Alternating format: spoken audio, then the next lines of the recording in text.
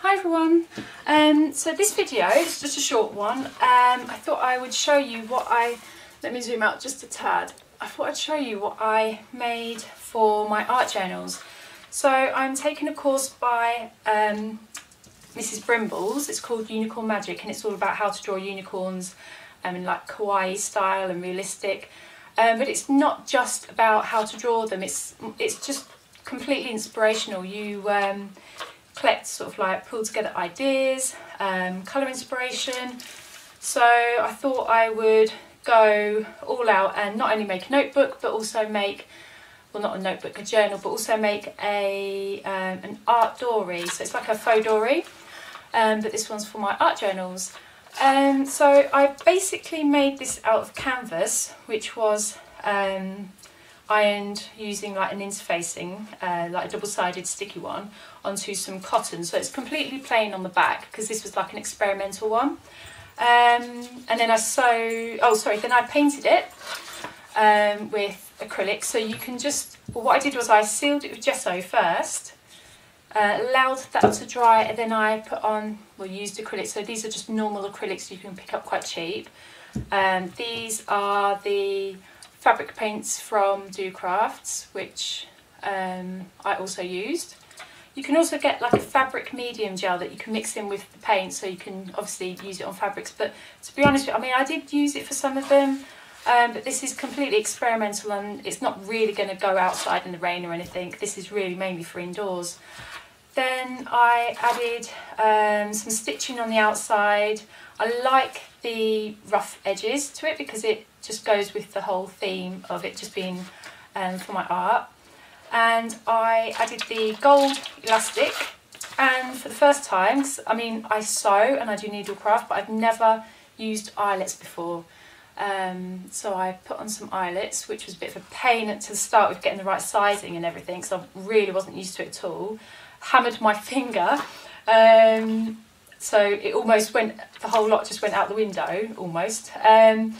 But yeah, in the end I got it right. So eyelets with washers, so you've got the washers on the back.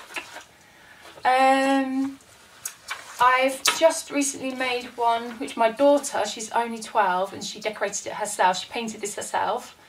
She used a stencil with the gold fabric paint, and I lined it with some patterned fabric, so just to give it some interest. But you are going to get paint on it, you know, it's just to be well used for your art journaling. So we were really, to be honest, not that bothered about the lining, but this was just sort of to give you an idea of what you can do.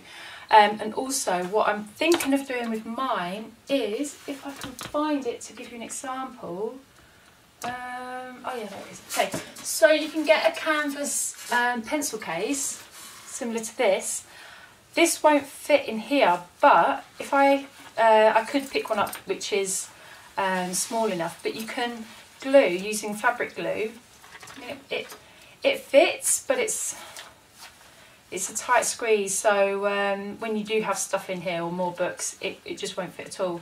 But you can have like a little pencil case and glue it in, and then that way keep some like essentials in there, some washi, pencils, I don't know, a rubber, all sorts of things, whatever you need, you know, for your art journaling.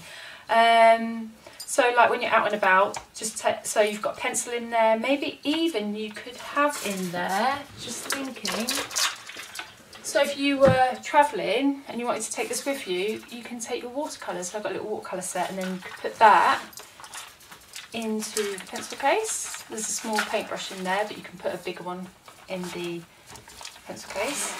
And then that way you've got like an art journal travel set. So yeah, I might either find a smaller one, might even glue that in there, see how it goes, or make my own. So we'll just wait and see. I then made a charm to go with it, and I knew that I wanted to use these because when I started Anna's course, I went online to gather inspiration, and I found, so if you move those out of the way, I found this stuff. I don't know where, hang on, I'll show you, in Folksy. And they only had one left, and it went with the theme.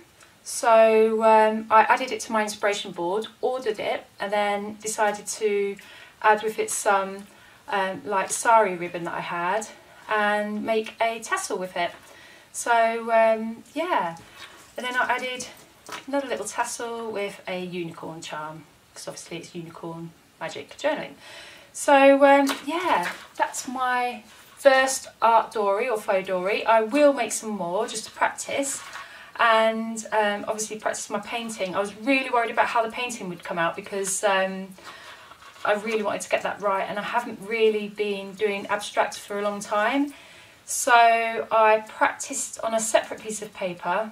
I actually practiced in my, this is my, if you haven't seen it before, this is my planner, but it's also an art journal as well. So I practiced on one of the tip-ins, which I've now put like an envelope and put in some mail art from a friend.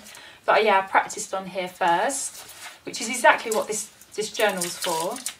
And sort of decided on the colours that I wanted and then went from there. So it really is all about just jumping in at the deep end and experimenting. This isn't obviously going to go to anyone, it's just for myself, so I'm not really that worried about it, but obviously there's still a part of you that wants to get it right, and I can be a bit OCD, so yeah, but I'm really pleased with how it's turned out. I did the stitching in gold, which my sewing machine hates, but I managed it. Yeah, so next up I'm going to be making a journal to go inside this, so I hope this has in some way inspired you to make your own. This is literally just cotton canvas and the iron stuff, I don't know what you call it. It's this stuff. It's like double-sided, so you iron on one side, place the fabric on top, peel the paper off, place another fabric on top, iron that, and then it's sort of like bonded together. So really easy, to be honest. I think the hard bit for me was the painting, and then trying to go against my OCD. Yeah, so anyway, let me know if this has inspired you, if you've made your own or have any other ideas. Just put in the comments below. Thank you so much for watching. Till next time, bye.